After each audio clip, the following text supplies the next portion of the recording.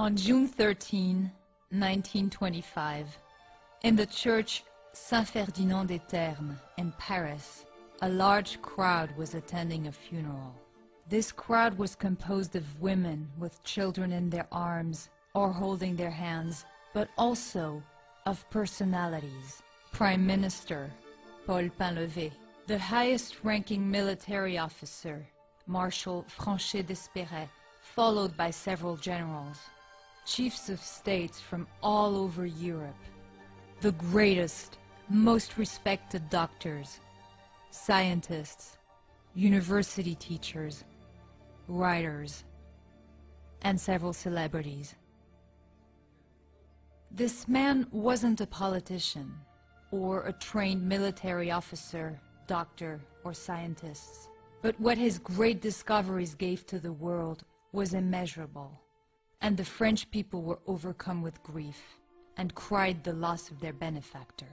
His works and experiences were published worldwide in leading scientific magazines and newspapers.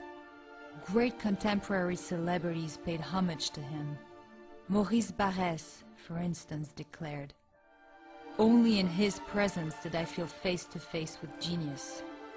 He was considered by the scientific community of his time to have had the same importance as Pasteur and Darwin. Who was this man? What did he do to be so highly respected? And mostly, how was a celebrity like him completely forgotten by history? This documentary tells the story of René Quinton, a self-taught man who in his early 30s, despite having no degree in science, revolutionized medicine and biology. His theory of evolution was considered more accurate than Darwin's.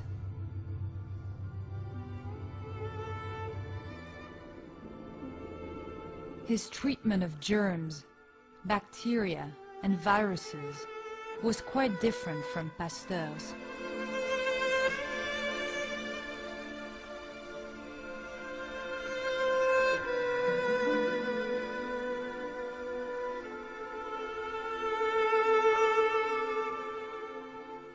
An article in the paper L'Intransigeant said in 1907, "What is Pasteur's approach?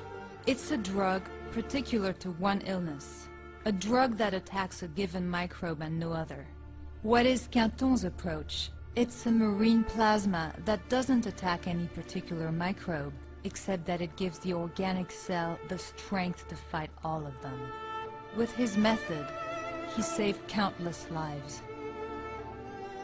All of his experiments were officially registered and their results scientifically proven.